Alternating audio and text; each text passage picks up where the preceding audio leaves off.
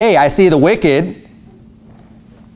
They seem to get away with everything. They seem to be the ones having all kinds of fun. And here I am, stuck in this fundamentalist church, and there's all these rules, and I can't do anything, and I can't go to these concerts, and I can't go out to the bar, and I can't do this, and I can't do that. Watch out for that attitude. There's a reason for that. As I mentioned this morning, it's not because, your parents or we don't want you to have any fun. It's because destruction comes in those lifestyles, in those things that seem to be so much fun. Don't feel like you need to test everything for yourself. That is probably the biggest problem that most people have, is not being able to learn from God's Word and instead having to learn by doing, by going through it themselves. No, that's not going to happen to me. Yes, it will. Learn it from the people who have already made the mistakes in the Scripture. Learn it from other people who have already made the mistakes. Learn it from people like me. Look, I've been down the road. I've been down the path. Oh, you think it's so cool to do drugs. Oh, you think it's so cool to drink all that booze. It's not cool. Okay, it's just going to hurt. It's going to destroy your body. It's going to make you say dumb things. It's going to make you say stupid things. And it's going to turn your heart into being perverted. And saying perverted things and thinking perverted things, things that are just not right. Turn, if you would, to Proverbs chapter 23. Proverbs chapter 23.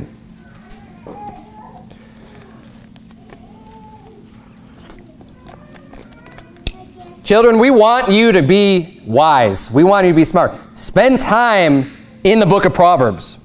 Very applicable book. Pure wisdom. Real basic stuff. Look, life isn't really that complicated. It's not. There are some very simple commands and rules that you ought to just put in place for your life. The hard part is just following them. It's not complicated, though. It's simple. The hard part is fighting the flesh. The hard part is fighting the draw, the appeal to sin. That's where the hard part is. What the right choice is easy. That's the easy part. It's clear. It's black and white. Receive the warnings from Scripture. Look at Proverbs 23, verse number 19. The Bible says, "Hear thou, my son, and be wise, and guide thine heart in the way. Be not among winebibbers, among riotous eaters of flesh." Have nothing to do with those people. Don't make those people your friends. Don't go joining yourself up to a bunch of drunkards. You may work in an industry or a job where a lot of people are, roughnecks. You may work on an oil field. You may work in construction. You may work, as I did, in a machine shop, right? Blue-collar job. And you got a lot of people, it's just part of the culture, that every Friday, hey, we're going out to happy hour and we're going to get drunk. Hey, come over to our poker party and smoke and drink. Look, stay away from it.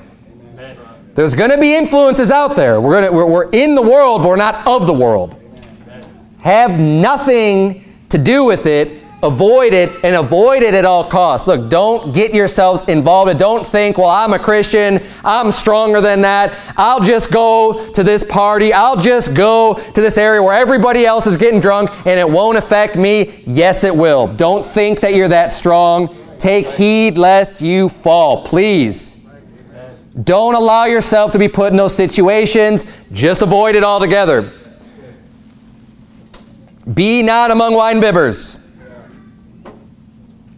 There's no caveat. Be not among winebibbers.